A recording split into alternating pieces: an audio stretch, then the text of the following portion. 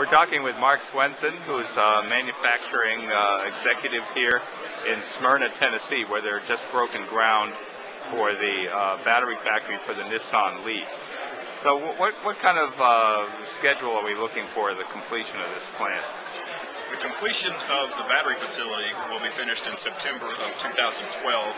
That will support the launch of the Leaf vehicle production in December of 2012. And at that point, we're going to see production of the Leaf shipped from Japan to the U.S.? That's correct. That's correct. The production from that time will be provided from Japan. Do you have any sense of what the volume of demand will be? Because that will determine the volume of production here, I would assume. It's a great question, and one that we have been anxiously waiting. But the results that we've gotten from the websites, Facebook, and now almost 13,000 orders where people are putting their money down to make a reservation has been tremendous. So we're very bullish on the success of this project. Do you have any sense of what percentage of those reservations will be translated into actual deliveries of the car?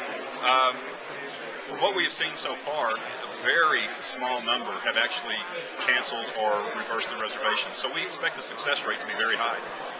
And what are the main focus areas for Leaf marketing so far?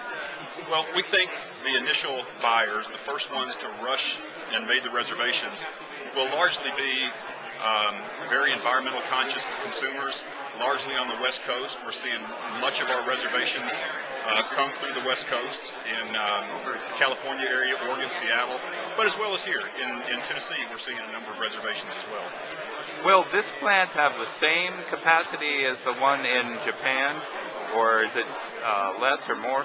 Actually, the capacity for the Nissan Leaf in this plant will actually have more capacity than in Oklahoma. But it'll be supplemented, of course. They'll continue to produce the vehicle once we launch. It just enhances or improves the amount of capacity that we have globally. So which markets will be supplied by this plant?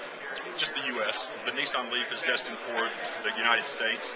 Not Canada and yes. South America? We're looking to expand into Canada and Mexico. We're studying those, but primarily the initial adopters and initial sales will take place in the U.S. When might there be sales in Canada? Curious about that. I would say as we move closer to mass production from this plant here in Smyrna, we'll see that the volumes of sales increase in the Canada region.